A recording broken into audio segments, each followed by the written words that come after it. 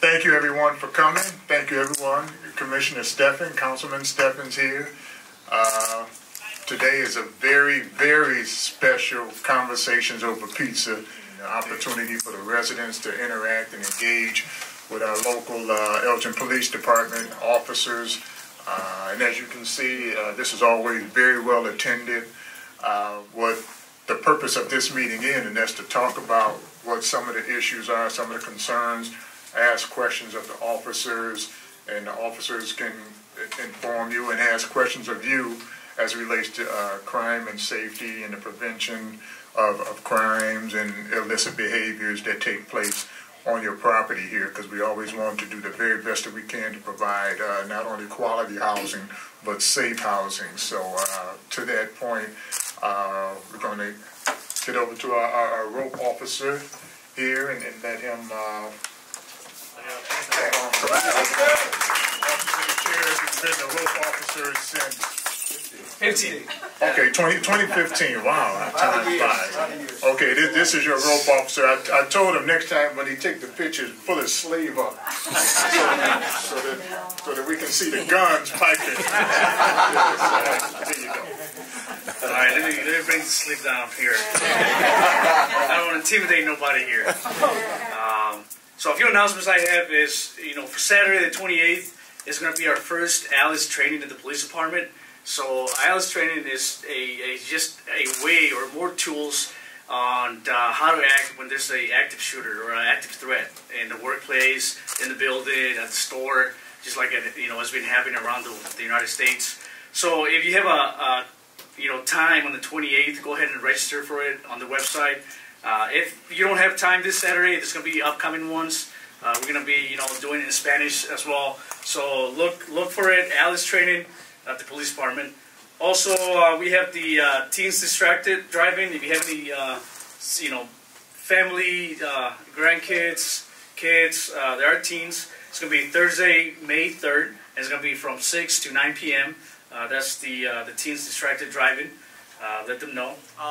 One of the things that we've been doing a lot with is not just here at the Elgin House Authority, but around the community, is all of our outreach efforts, and we're still doing a ton of that. So if there are ideas that you have as well, if you're at a church or you're part of another group or anything, you want the police to come out, please let us know. We never feel like we're doing enough to get the outreach that we need out there. Councilman Steffen's here last night. They had a conversation last night at the council meeting on how do we make sure that the entire community feels heard. If they feel the police need to be doing something more, we only can do that if we hear about it. So please keep us informed with things like that. And Deputy Chief Wolf, anything you want to add or anything with as far as people involved? No, I think the chief kind of summed it up. We have our motto is no call too small. So we try to get that out to everybody we can. I know obviously Hector is probably your best resource, especially for long. But if you're not getting a hold of Hector, just call 911, call the non-emergency number 289-2700, and we're always going to be there to help you. Yeah, what I talked about with Monica was the Ren Center. If anybody doesn't know the Ren Center, we can help and spread the word to the other residents here if you have an addiction problem. We can help you get help, whether it's alcohol, drugs, whatever it may be. I believe, I was in the hallway, but I believe they talked about the medicine that we keep on us. Did you guys talk about that? No. So we keep medicine on us. We have actually a paramedic next to us. He should have took the fire test, but he took the police test. But we have, it's called Narcan. For anyone that does not know, it's for heroin or opioid. Am I saying this correct? Right? And we have been administering it to people. But if you know of people that are going through a hard time, we want to help them. We don't want to make arrests. We want to actually help them and get better.